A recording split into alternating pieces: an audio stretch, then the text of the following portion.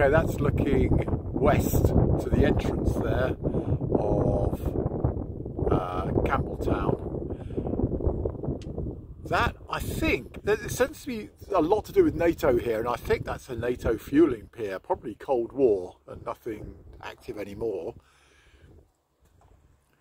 Here I am at anchor, close by this street of cottages. And then that's looking towards Campbeltown itself over there, which I'll probably go to tomorrow because it's expecting force 8 late morning. So I might actually go alongside there. And that's Arran, of course, out beyond the entrance, looking back west again.